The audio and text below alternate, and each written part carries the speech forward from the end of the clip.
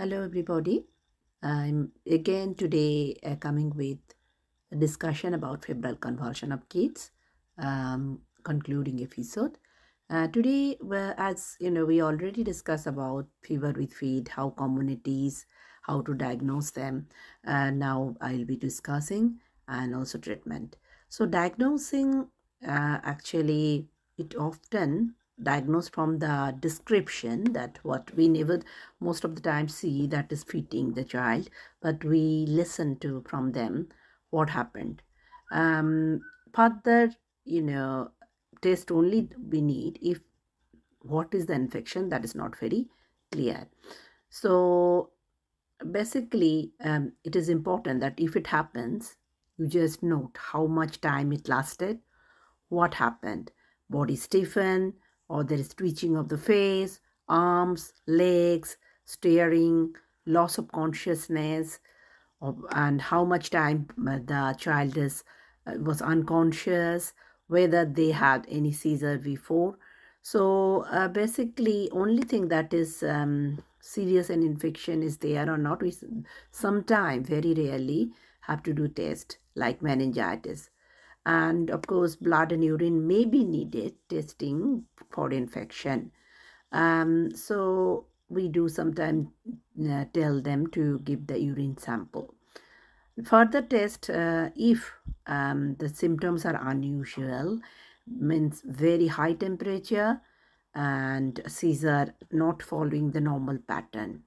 So basically, we also observe in the hospital if it is, I already mentioned, it is not a typical type and it is a complex type of febrile seizure or convulsion.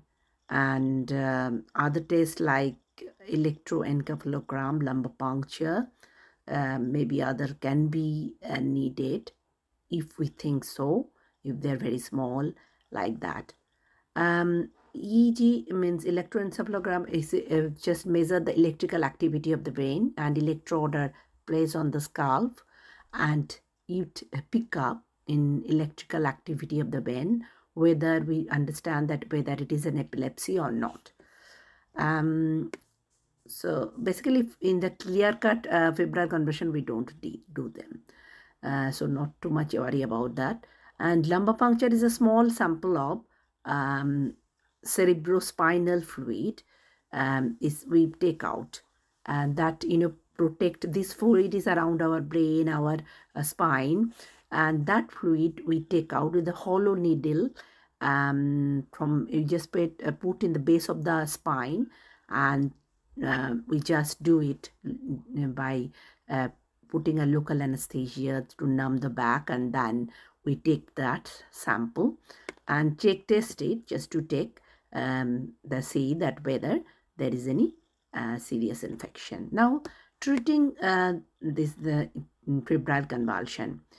Actually, most of the cases they don't need any treatment. If it's a very clear-cut history already I mentioned, and we know what is the why this infection is there, we not need to do anything much.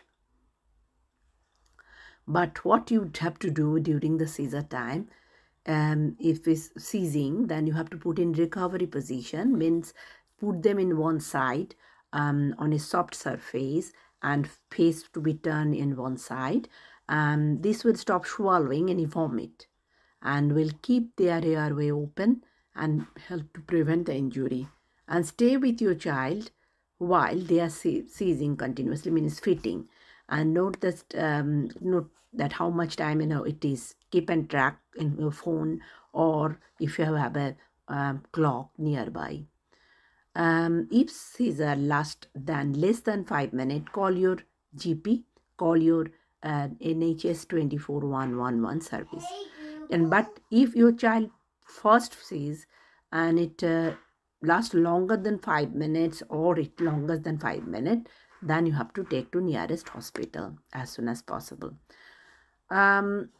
While there is probably nothing wrong, but it is very important that make sure that somebody, some medical professional, checked it. Now, when is actually don't put anything, including medication, in mouth when the child is feeding. Your child is feeding. there is a slight chance may bite their tongue, although any damage is not serious and usually heals in few days, but still should not put anything in mouth when they are seizing. Trying to stop someone biting their tongue by placing your hand object can be dangerous, both for you and for them. Now, for high temperature, just to make your child feel comfortable, paracetamol and ibuprofen effective, but it not change that chance of having fit. Removing any unnecessary cloth bedding also help to lower the temperature. Aspirin should not be given below 16 years. Small risk of a condition called Rice syndrome can cause liver and brain damage. Nowadays, fan or cold sponge is not recommended, and little evidence that helps. Or also important to prevent dehydration, that drinking is very, very important. Now, recurring the febrile seizure. Now, it is a very common question that child, when child comes with parents always ask how much chance that it will happen. We always tell it is really, it can happen again. And about 1/3 of the child will have the febrile seizure again during a subsequent infection. This often occurs within 1 year of first infection. Now, recurrent seizure can more likely to happen if the first seizure occur if child is 18 months or low, and history of seizure or epilepsy in the family. Being before having past seizure, your child had a fever that lasted less than 1 hour, or their temperature was less than 40 degree.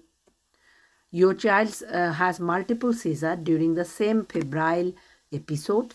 Your child attends a day care nursery. Increase the chance of developing common infection, so that is the reason why they can have more things. It is not recommended you give the regular medication to prevent the febrile seizure, because every medication has side effect, isn't it? And also shows that medication that control fever unlikely prevent recurrent febrile seizure. However, exceptional circumstances where medication to prevent recurrent febrile seizure is recommended. For example, child may need medication if they have a low threshold for having seizure during illness, particularly if seizures are prolonged.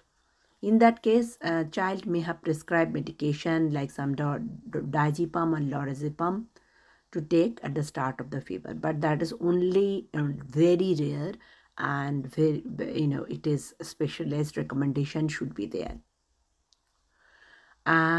Childs who have febrile seizure following a routine vaccination, which is very rare, no more risk of having another seizure compared to the child who have had a seizure due to another cause of fever.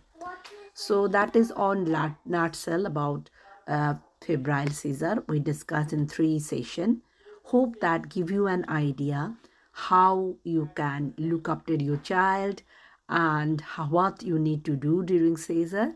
Hope this will help you, and we will come with another section, another discussion next week. Stay healthy, keep your child healthy. Bye for today. Happy New Year to everybody.